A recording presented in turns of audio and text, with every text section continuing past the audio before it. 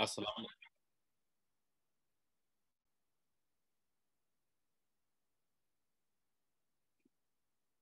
Assalamu alaikum, everyone. Inshallah, some other folks will be joining us. Uh, for those of you that I haven't got to meet, my name is Shane Atkinson. I'm the Muslim chaplain at Elon University. Um, it's it's really beautiful to get to spend some time with you all today. I was telling Brother Usama that I'm familiar with your organization. I've visited your website before I'd ever spoke to Usama, before we knew each other. I've admired the work that y'all are doing, and I feel like it's important work. And I hope that Allah blesses you for the service that you're doing and the care that you're providing for each other. It's a beautiful model for people to see. So I'm a fan before I ever got to even speak with Brother Usama or be invited today. I know that Brother Osama mentioned a few people may know me. There was a documentary called Redneck Muslim, and I wanted to just name that I'm from the deep South. I hope everyone can understand my accent. I know you all are from a part of the country where there's some thick accents too. My wife and I used to watch this program where they were hunting alligators in Louisiana, and they were speaking English, but they would have subtitles at the bottom. My wife didn't understand anything they were saying. I could understand everything they were saying. I used to spend summers in Louisiana. So hopefully we don't have to add subtitles later. Hopefully my deep South accent is not too thick. I'm trying to enunciate, but that documentary, I don't consider myself a redneck, but I'm definitely from that background. And I didn't make this documentary. There were some people approached me about making it, and the whole point that we were trying to get across is that how can we move beyond demonizing each other? How can we move beyond just saying, regardless of what side of the aisle or what background you are, how can we move beyond saying, if we could just get rid of those people, everything would be okay? Because this is really a trap of our egos to think that if we could just fix other people, then everything's fine. We're really letting ourselves off the hook. So trying to model the work that you're doing, standing up for what's right, standing up for justice, and at the same time, taking a really hard look in the mirror and taking ourselves to account, not letting ourselves off the hook. So beyond the comfort zone was when Brother Usama said, what are we going to talk about? I don't know exactly what we're going to talk about, but if we had to list the things that people are carrying on their hearts and on their shoulders right now, we don't have enough time to list a fraction of the things that people are struggling with. So how can we better support each other? It can't just be that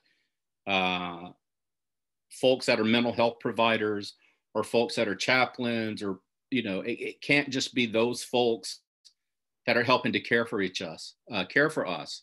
So just like what Muslim Space is modeling, how can we better care for each other?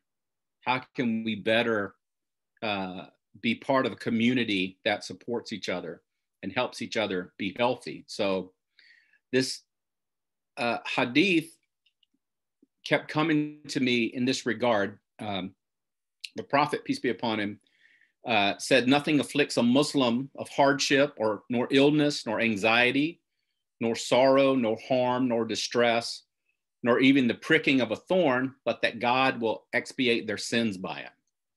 So like many of you, I've normally heard this hadith in the context of someone being sick. Like maybe I'm sick, things are hard, and maybe someone mentions like, I know you're physically ill, but inshallah, your sins are falling away. But when you look at this hadith, I think it's really from a different perspective. It's powerful for us to remember. This hadith is naming that Allah is aware of our struggles, that Allah's knowledge is with us, that someone sees us. Allah knows what we're going through. But the really amazing thing about this hadith, for me personally, is that Allah mentions anxiety and stress and sorrow as real, legitimate hardships and struggles. So many people, they minimize these things. But here in this hadith, Allah is validating this anxiety, this stress, this sorrow that so many people are feeling. These are real hardships. These are real struggles. And quite often we're not merciful with ourselves. You know, the things that the way we relate to ourselves inside our head, we would never say these things to people. And, you know, it's all through our tradition, Bismillah ar-Rahman ar-Rahim, with Allah's name, the merciful benefactor, the merciful redeemer. In the messenger of God, there's an excellent model for you and whoever has hope in God and for salvation on the last day and therefore remembers God much.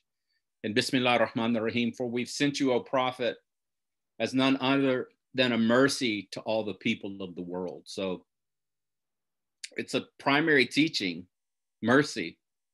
It's primary to our tradition. Even traditionally, there's a hadith that many people will learn as their first hadith, where the Prophet, peace be upon him, said, those who do not show mercy to those on earth will not be shown mercy by the one who's in the heavens. And I think sometimes we forget we're on earth too. You know, we need to be merciful with ourselves. We need to be merciful with each other. So this is encouraged by the Prophet, peace be upon him. We're pointed toward this by Allah in the Quran, but why don't we do more of this? Why aren't we more merciful to each other, more merciful to ourselves? And it makes me think there's a story about Mullah Nasruddin. And I'm not sure if everyone's familiar, depending on the culture, he may be called Juha or Nasruddin Hoja or Mullah Nasruddin, but kind of this holy fool, where there's kind of jokes, stories. They normally have some moral teaching, right? But I've never really seen commentaries. So a lot of these stories, people take away different meanings from these stories. But there's one in this context that I think of where Nasruddin was in his backyard and he was looking for something. And his neighbor came and asked what he was doing. And Nasruddin said, I'm looking for my keys. I lost my keys. So the neighbor's helping him look in the backyard, and they look for like 30 minutes. And the neighbor, you know, starting to get impatient, a little frustrated. And he said, Nasruddin, where exactly do you remember having your keys last? And Nasruddin said, oh, in the front yard. So the neighbor said, well, why are we looking in the backyard if you lost your keys in the front yard? And Nasruddin said, well, there's more light in the backyard. So it's easier to look in the backyard. So in this context, one of the meanings for me from this story or this joke is a lot of times we go where it's easier for us emotionally. Even though we may know that it's not the most beneficial way for us to proceed, confronting difficult situations may be something that we want to avoid, and we may take an easier route and try to ignore problems or run away from situations. So part of us being there for each other is not dismissing that there's an issue, you know, being honest with ourselves. Even just looking so we can make some parallels with like looking at the attributes of God. So in classical books of theology, they'll often start by just naming like God exists, God is, and then go into greater detail. But Bismillah ar-Rahman ar-Rahim, he's with you wherever you are. So part of us helping each other is just to show up and be there for somebody who's suffering. And this can be challenging for us because it really hurts to see someone suffer. So a lot of us will go straight to trying to cheer somebody up, or we may try to change the subject. But generally, that has to do with what we need. That has to do with us trying to distance ourselves from that uncomfortable situation. So part of how we can support each other is to show up and be present and see what the person is going through. And this is like a metaphor. Like Allah is always with us. Allah is always with us no matter what we go through. And we may be able, we can turn away from God, but our existence is borrowed from God. So there's a connection with God, even if we're oblivious to it. But it can be a real struggle for human beings to be generous and give of their attention and their time to be of service to each other. Another attribute in this conversation is that Allah is the all-hearing. So Allah hears our words, our thoughts, our feelings, but for us to be there for each other, for us to support each other, it takes a lot of effort for us to really hear each other. It takes a lot of effort for us to be able to feel where someone's coming from. And this takes a certain amount of maybe emotional intelligence to work on this, to get better at this. Because so many of us, we're starved for attention ourselves. I've never heard anyone complain about they've received too much love in their life. So a lot of times we're listening, but part of what's going on while we're listening, we're waiting for our chance to get to share and get to speak. So just understanding that, recognizing that in yourself, and putting your need to the side temporarily can be very helpful when it comes to hearing people, really feeling where they're coming from. We also know that God has the attribute of being the all-seeing. God knows what we're going through at all times. So when we're sitting with our community, when we're sitting with our friend who's struggling, and we try to prematurely cheer them up, or we try to change the subject, we're not really allowing ourselves to see that person. So just to name that this sounds like this is very difficult for you. Just to name, like, it sounds like you're having a rough time. That can really help someone feel like there's someone there that understands them, that they're not all alone in their time of need. And sometimes it's harder to do this for people that are similar to us. Maybe we can push each other's buttons, or maybe we can be judgmental. This person doesn't practice exactly like me, but it's a delusion to think that way. This community of believers, it's not only that Allah's merciful to the believers, but God also extends, this compassion, this ar-Rahim, because they're believers. And what so many people jump to is maybe praying for somebody. Instead of doing these tasks, instead of just being present with someone, right? Listening to them, being aware of your own. Maybe none of you have any of this. These are things I've definitely discovered within myself, about myself. So being able to at least temporarily put my need to share to the side so that I can have all the bandwidth free to be able to hear what this person's telling me, so they can feel like someone is with them, someone hears them. And to name what I'm seeing, to acknowledge what they're going through instead of trying to cheer them up because it makes me uncomfortable. So after doing that for each other, we have to pray for each other. You know, so often as a chaplain, you will see people, they can't handle being around people that are struggling, and they'll try to pray as a way to kind of get out of the situation, to get out of the room.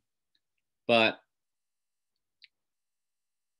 we don't want to just throw a hadith at someone just to kind of get out of the situation. After we've sat with them, we have to pray for each other. It's very, very powerful. Makes me think of the story with the sheikh is visiting a sick person, and he goes and he sits with the person. He listens, kind of what we talked about. Like, he listens to what's going on with the person, and then before he leaves, he makes dua for the person. He prays for the person, and one of the family members is extremely upset that, you know, my family member is extremely ill, and then you come here and then you just offer some words, you know, like what are words going to do? How can words help the situation?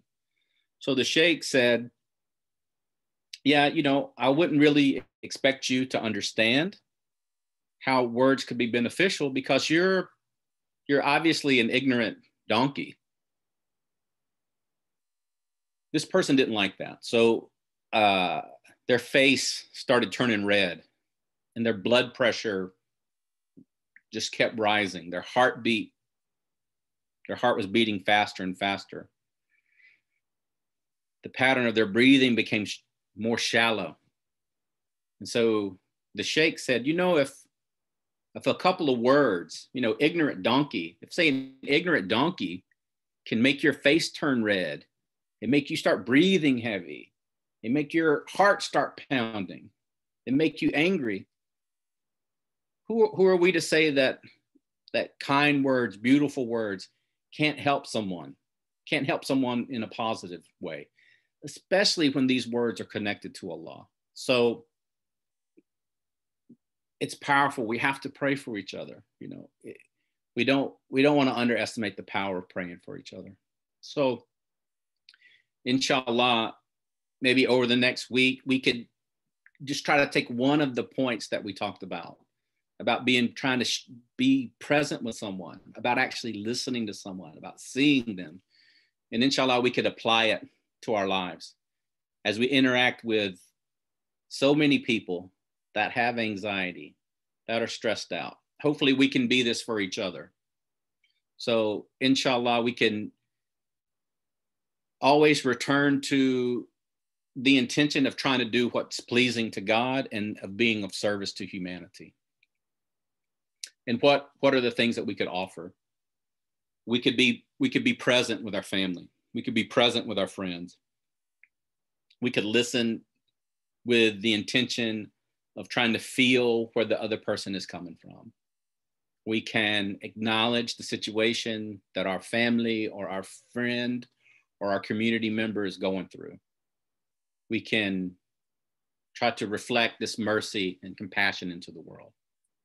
So I want to offer a prayer. Ya Allah, please help us be of service to those that we love.